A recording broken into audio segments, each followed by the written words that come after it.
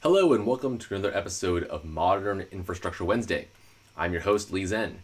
Today we're going to be talking about building and publishing Docker images to Amazon Elastic Container Registry. Fairly common use case for working with containers, Kubernetes, on AWS.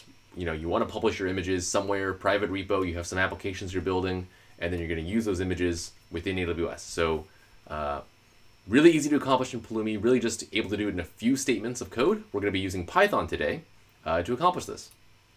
And so we're going to do these three simple things. We're going to create an Ecr repository, going to build a Docker image out of a Docker file that we have on disk, and we're going to push that image to Ecr.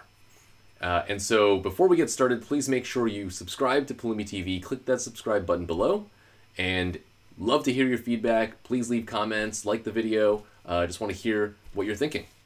So yeah, let's get started. So I have an empty Pulumi program here. I ran Pulumi new AWS Python. So if you run Pulumi new AWS Python, you're going to create this empty shell program. I deleted what was in the template main, just emptied that out. And then I also created a my app with a Docker file, very simple, just from Nginx. That's all there is in here. And so now we're going to go through the steps of what I talked about. So first, let's create the registry and start there. So we're going to, from Pulumi AWS, we're going to import ECR. And we're going to create the repo. So create repository. And we can do repository, and we'll just call it repo. Actually, we should name the repository after the application. So let's just create a constant here.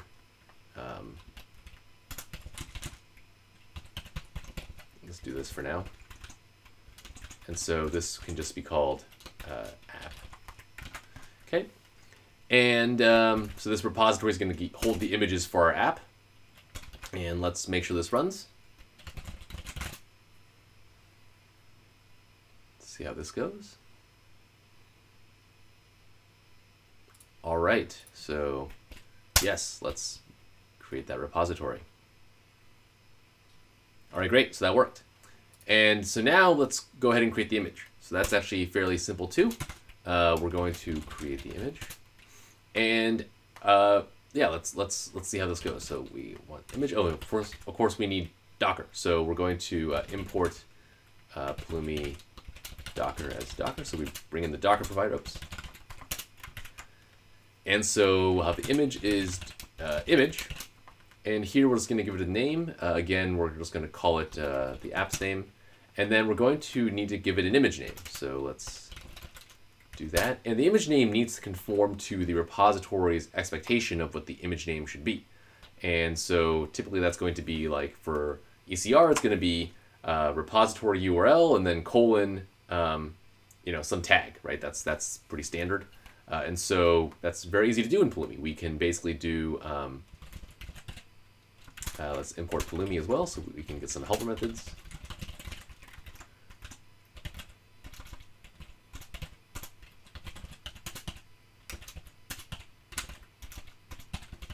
And we're just going to concatenate some output together. So we're going to concatenate, as I mentioned, the URL plus colon actually. So this example works out perfectly for us, and then the tag. So it's the repo repository URL, colon, and then the tag, we're just going to put latest on there. We're going to call it like v1. I don't know, it doesn't matter, right? So put this tag there. You can use anything. I'm sure, obviously you'd probably programmatically do something here, but for now, this is just an example. And then we want to push this. Sorry, we have to give it a build. Let's do that first. And so you can see one of the parameters takes is a Docker build. So let's give it that. And this, you can see, takes a context. And the context is, as the docs mentioned, a path to a directory. So usually the directory in which the Docker build resides. That's very easy. This is just, actually we can just do this. So we have this handy dandy directory here, just happens to be named this. And then finally, we're going to want to push this to the registry. So let's stick the registry here. And so now the question is like, what do we stick here in this argument? So we want to stick this image registry thing.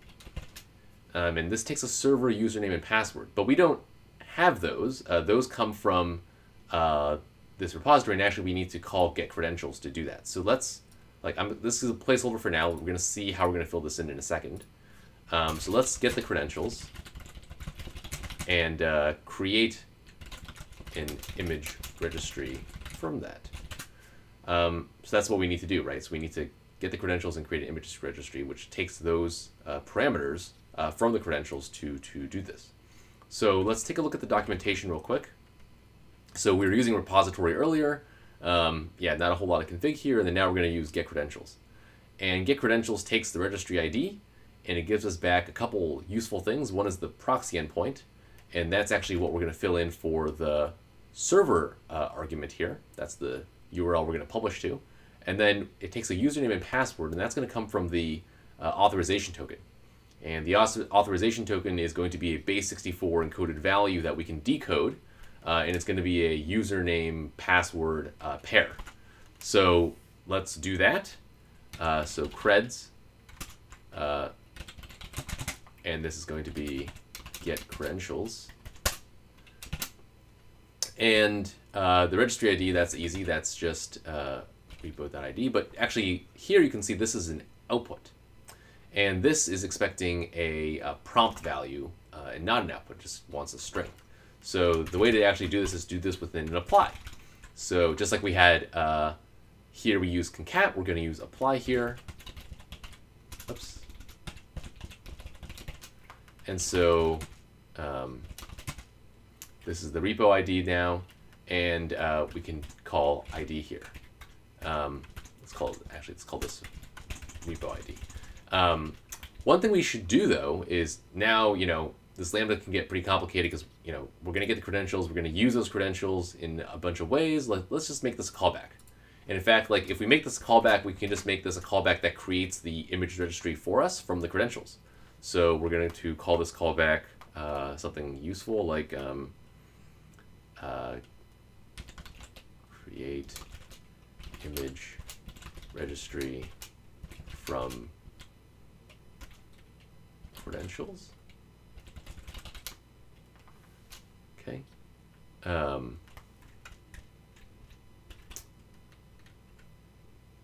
right. Sorry. Let's call it get credentials.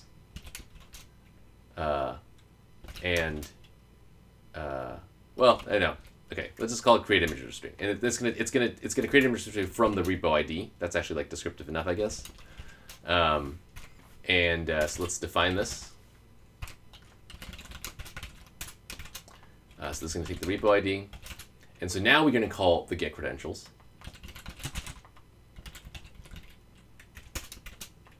And this takes the rid.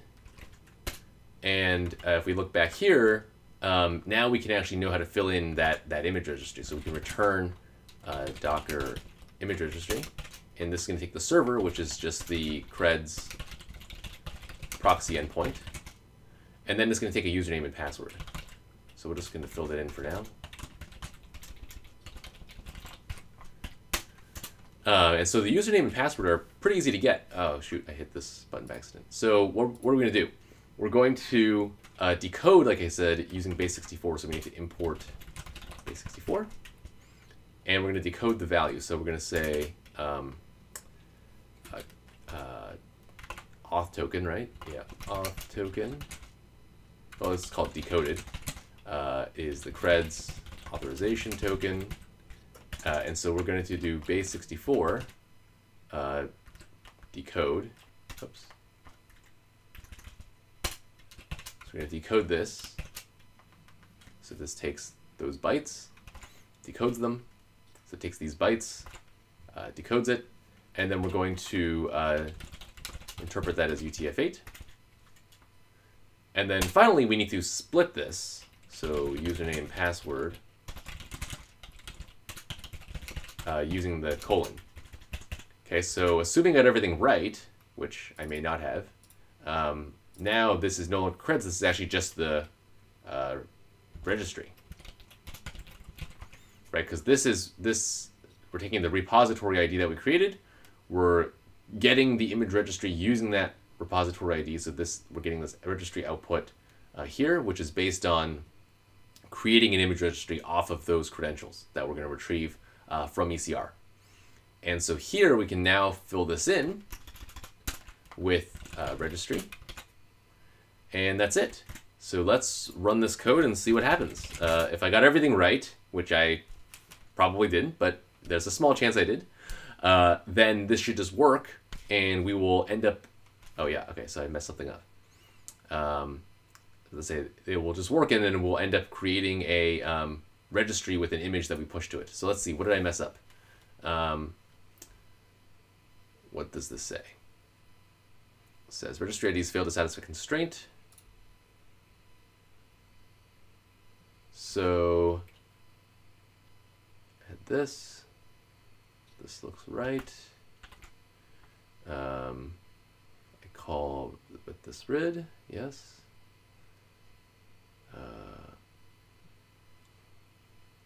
The get credentials is giving me an error. So I must not have given it the correct ID here. Yes, this is not the repo ID, it's the registry ID. All right, so yeah, I need this, not the repo's ID. It's the registry ID. So let's try running this again.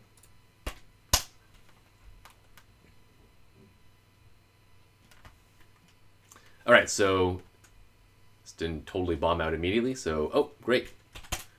And I'm guessing what should happen now, assuming everything goes well this time, is now Docker build's actually running and building my image, and then it will take that image that it's going to build and then push it to the registry.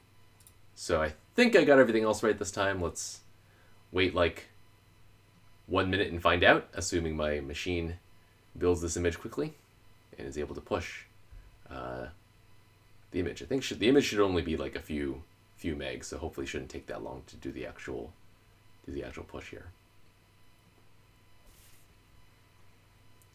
But in the interest of time, I'm going to pause and let the magic of TV take over.